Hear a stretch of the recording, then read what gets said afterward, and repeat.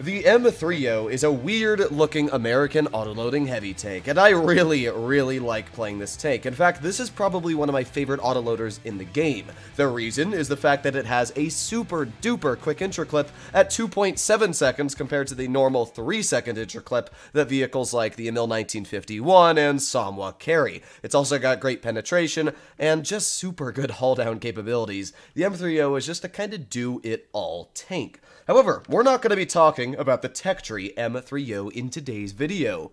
In front of you is another version of the M-III-Yoh named the Scepter. I'm not exactly sure what this tank is going to be like statistically, as Wargaming has not announced any stats and there's nothing in the game files yet, but we can clearly see that this is an exact copy of the M-III-Yoh, same HD files and everything, just with a different camouflage, and most likely some tweaked statistics here and there. But honestly, I wouldn't even complain if this tank was the exact same statistically as the M-III-Yoh, because first of all, it looks awesome, like frickin' fire, with the camouflages Wargaming has made for it. But as well, it's a tier 8 premium, which means it will earn crazy credits. So for any of you free-to-play players, this will be a free-to-earn tier 8 vehicle that is going to be raking in those credits.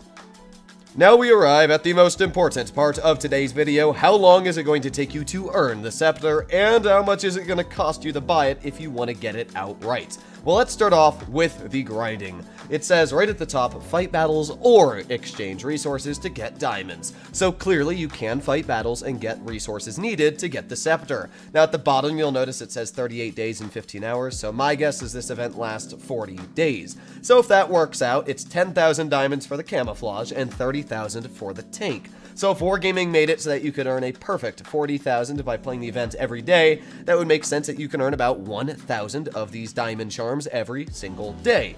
Now, I'm not 100% sure on that, and Wargaming could just be really big cheapskates and make it so that you can't earn it 100% by fighting battles, and that you need to put in other currencies like credits, free XP, or boosters to get your hands on the vehicle, but that's just how Wargaming might do it.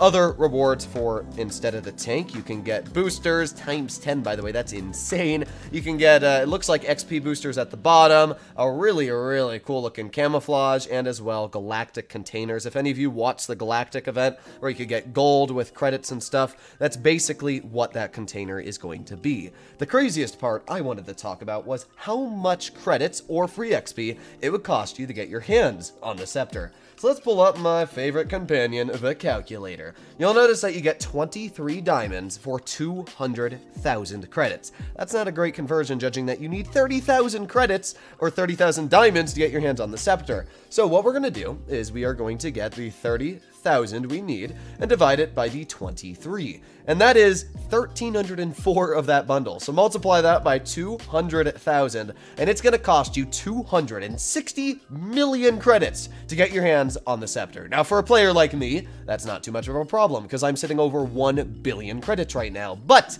I doubt the average player is sitting at that many credits. So yeah, getting your hands on this vehicle using credits is one of the worst ways possible. Let's pretend we want to add on another 10,000. So it's 260 million, and then as well, let's do another 10,000 and divide that by 23 to say, let's, you know, I want to get the camouflage. So to get the camouflage and the tank, we're going to do that, and then add on the 260 million. It's going to cost you 346 million credits to get the camouflage and the tank. That is ridiculous. I don't think I've ever seen a more expensive price tag ever in the game. That is hundreds and hundreds of dollars worth of credits in gold there. So yeah, if you have a billion credits lying around, I'd suggest to still not do this, because that's going to take away so many of your credits. But yeah, that is ridiculously expensive. The second way of obtaining it that would be most efficient is diamonds for free XP. I just want to point out that these are the most efficient ways. The other ways are even way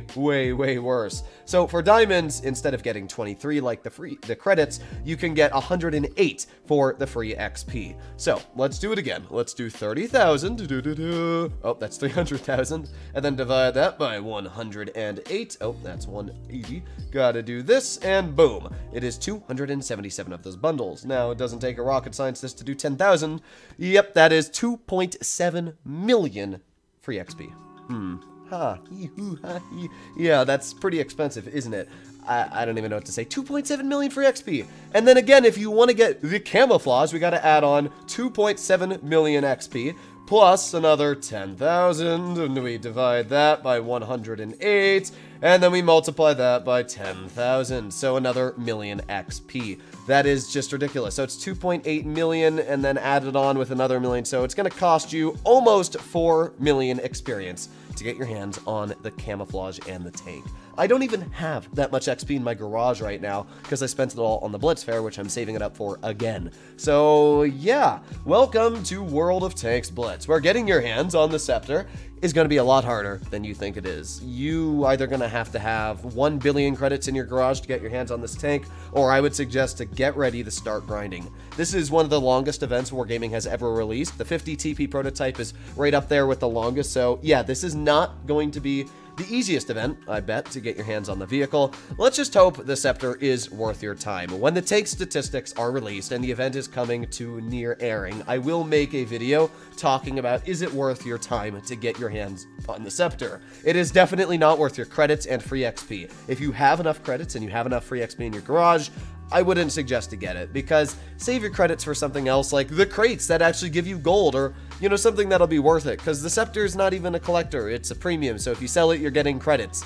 But if you can earn the tank by playing every day for 40 days, then it's actually not that bad of a deal. So we'll find out how hard it is to get your hands on. I can't imagine it's terribly hard, judging that it is a tier 8 premium based off of a tech tree. It's like the T44-100 of the T44. So yeah, welcome to today's video and reality, where if you want to get your hands on a tier 8, it's going to cost you 350 million credits or 4 million free XP. The other ones, like the boosters that you trade in, aren't absolutely terrible deals. Like, there's no way you're trading in 10,000 free XP boosters to get your hand on a Scepter. I would never, ever suggest to do that. The credit conversion and the free XP conversion is way better. So save your boosters, unless you literally have so many from opening up AE Phase 1 crates or whatever it is you buy, that it's, I guess, worth it to exchange them in.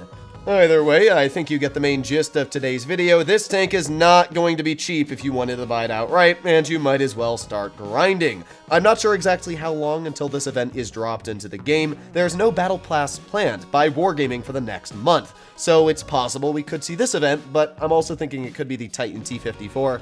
You never know with Wargaming what they're going to do. I don't have their schedule or their time frame, so I can't really tell you. All I can say is that this will be event probably pretty soon. I'd say within the next 2 months or so, definitely after the update drops.